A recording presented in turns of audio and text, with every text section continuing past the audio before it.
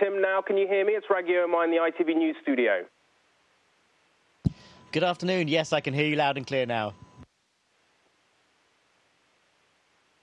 Great. Very, very good to have you with us. Tim, it's been an extraordinary time for you up there. I'm just wondering, has the whole experience of being up in space been everything that you hoped for?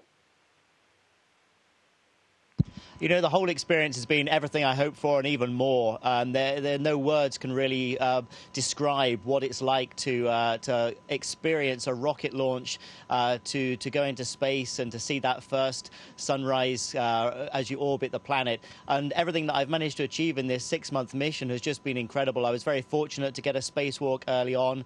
We've had a hugely dynamic visiting vehicle schedule, lots of resupply vehicles coming. We've done over 250 science experiments in the 6 months I've been up here. So it's been a remarkable mission. I'm hugely grateful for all the help and the support that I've had from everybody to make this dream come true.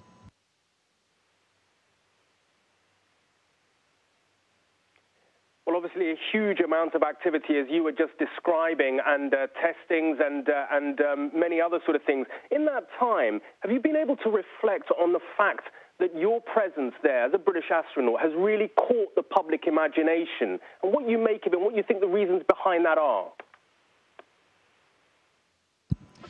Yes, you know, we're actually quite isolated up here, and so I have felt a bit distant from everything that's going on back on planet Earth, which is not surprising, I guess.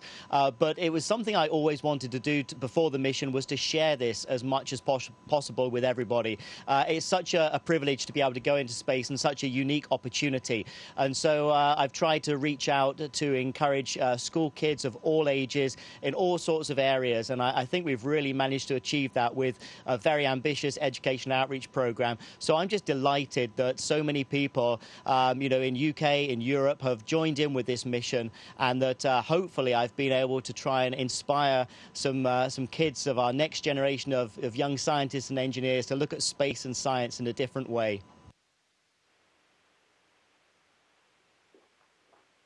This whole mission and your involvement with it was seen as a real shot in the arm for UK science. Is that something you're really going to persist with once you're back on Earth? Absolutely. I think it's hugely important, you know, that we do continue to encourage a younger generation to take up science and engineering subjects. I think science is incredibly important for our future. We face a number of different problems, and science and engineering is going to be vital for us in the future for solving these. And so it's certainly something I intend to be very active in when I return. Well, speaking of inspiring the young, we've had some questions coming in on Facebook. One from Dan Savage from Northampton, who's 9 years old, and he asks, if you had a choice, would you stay in space for the rest of your life or come back to Earth?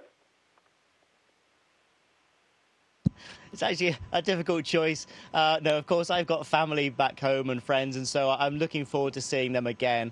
And with a young family as well, being away for over 6 months is particularly difficult. But quite frankly, you know, being in space is wonderful, and it's a great experience. And I can see how Scott Kelly and Mikhail Kornienko, who were up here for a year whilst I was on board the space station as well, I can see how they enjoyed themselves for the whole time, and I can see how we're going to do these longer missions in the future that take us to Mars and hopefully beyond. As you say, I mean, being away from so long, having a young family is very tough for them. Are you prepared for the enormous amount of tension you're going to get, Tim? As you say, you've been isolated up there, working away in the space station, but you left relatively unknown. You're going to come back as someone really in the public eye. Do you think you and your family are going to be prepared for that, being recognized every time you walk up and down this high street? Well, it's certainly something that will, you know, have changed for me and will take some getting used to. I think I'm probably fortunate in the fact that I'll actually be living and traveling still away from the UK quite a lot. So I don't get recognized in Houston, of course. I'm just one of many astronauts there, which is quite nice to have an ordinary life.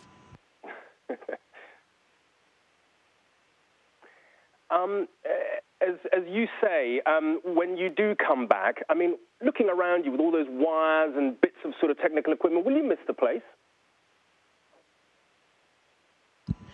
Yeah, absolutely. I mean, it's one of those funny things that people say when you're up in space, you always long to be on Earth, and when you're on Earth, you long to be in space.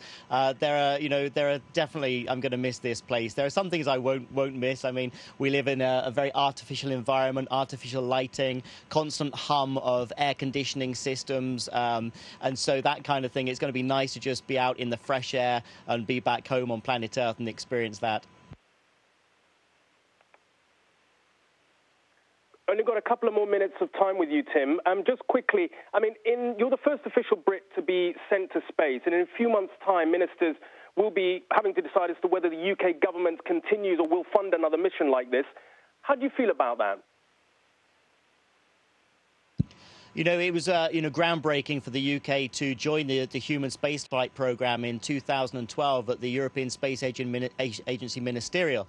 And I certainly hope that this will pave the way for the UK's continued involvement in human spaceflight.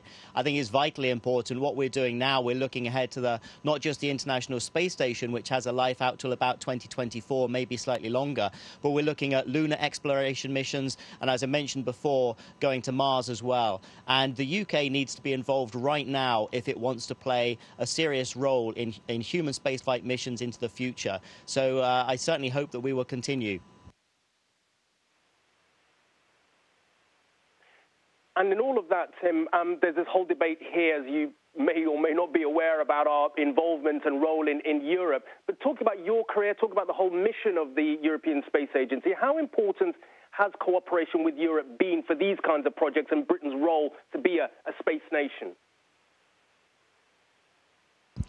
Well, you know, cooperation is absolutely vital. We couldn't do what we do if we weren't all cooperating. And that goes not just within the European Space Agency, but here on the International Space Station when we bring in all of our partners around the world. And this facility simply wouldn't be here if it wasn't for everybody working together. And that's certainly the case as well in many of the other areas of the European Space Agency, where the UK plays a very predominant role in areas such as telecommunications and navigation. And so I think it's vitally important that we continue to cooperate in order that we can achieve these things that one nation alone cannot do. And you're preparing to come back, and in a couple of weeks' time. Easier said than done. I understand it's actually quite a difficult and tricky operation, quite dangerous potentially. Yes, I think, there are probably three areas which are high risk: the launch, the landing, and doing spacewalks. And so the landing is definitely not a trivial event. We have to decelerate from 17,500 miles per hour, come into the Earth's atmosphere. And of course, that takes a lot of punishment on both the spacecraft, and it takes a lot of punishment on the body as well. But most astronauts describe it as a really good ride. So I'm just looking forward to it at this stage. Well, have a really good ride, and thanks so much for taking the time to talk to us here at ITV News, Tim. That's much appreciated. Thank you very much indeed, and safe journey back. Many thanks indeed. Great talking to you.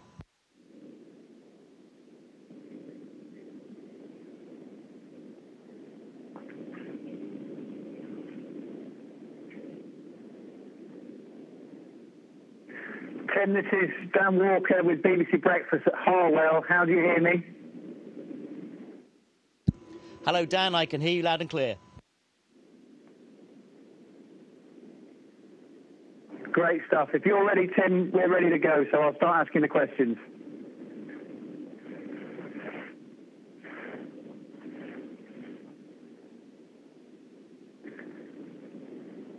Tim, thank you so much for joining us on BBC Breakfast this morning. So under 3 weeks to go until you return home from the International Space Station. What are your overriding emotions? Is it relief? Is it excitement? Actually, we kind of work on a day-to-day basis. So although I'm very conscious of the fact that I do return in less than 3 weeks, we've still got an awful lot of work to do up here. We've still got one of our cargo vessels, Cygnus, is still docked to the space station, and we're busy loading that, and that will actually depart before I depart. So there's still a lot of things to happen, and so I take each day at a time. Lots of still science going on a daily basis.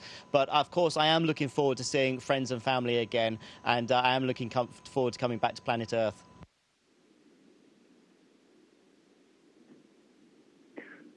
Tim, what's the highlight of your time in space been? If we were to have this conversation, let's say 20, 25 years down the line, what would be the one thing, do you think, that will really shine out at you?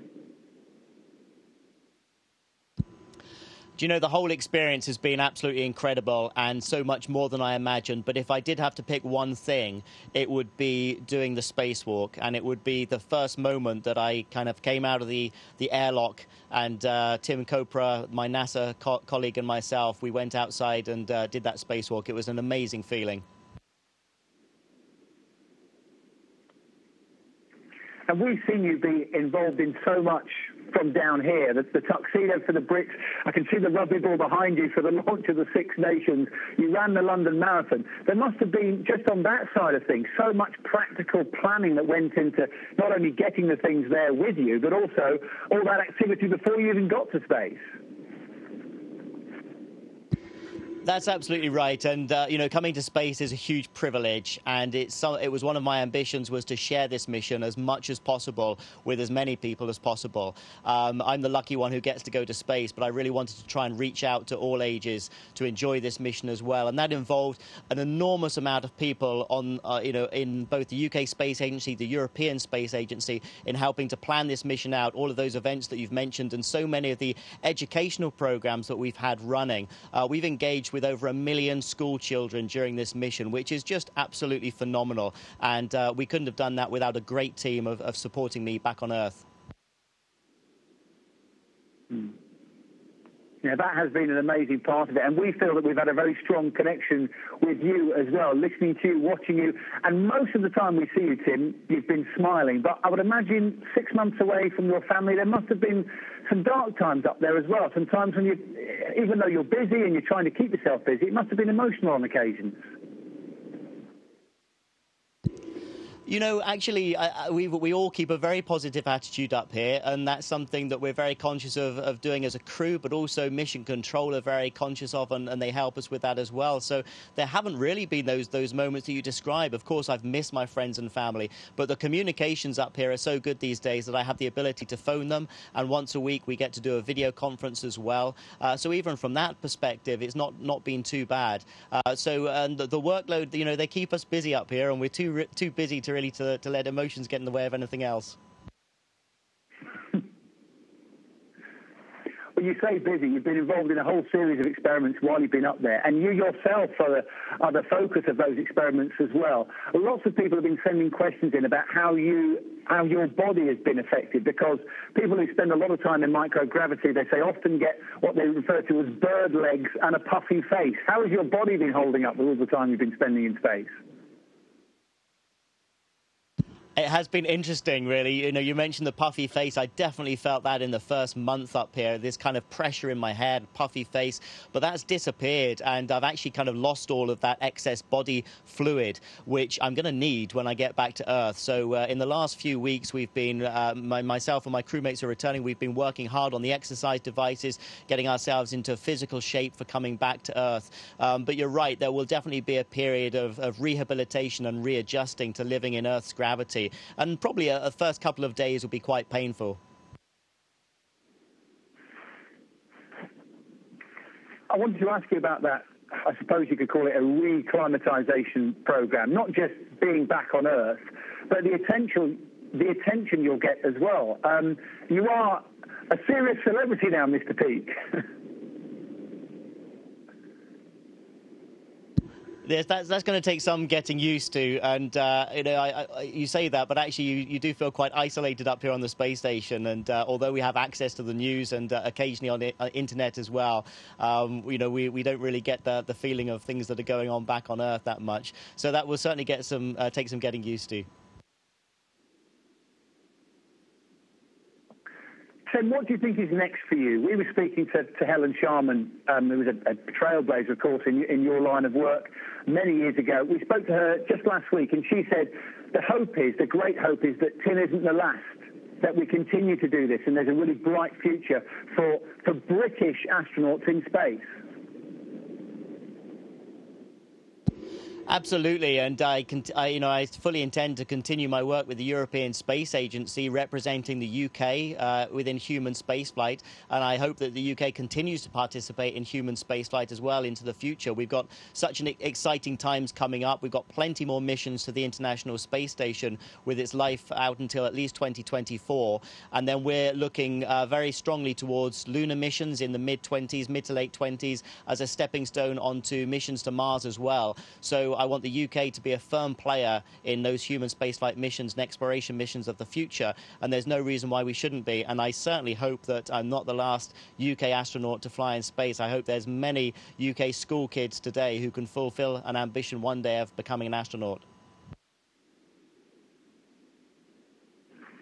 Some quick fire ones to finish off with. Lots of people sending their questions in for you, Tim. Steph would like to know, what is the first meal you will have on your return to Earth? Well, the unhealthy version would be pizza. The healthy version would be a nice fresh salad with some fresh fruit. Both actually I really crave.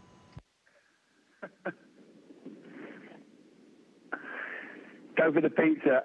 Julie would like to know, Diane would like to know, what is your greatest concern about returning to Earth? Is it the celebrity lifestyle you'll now have to lead?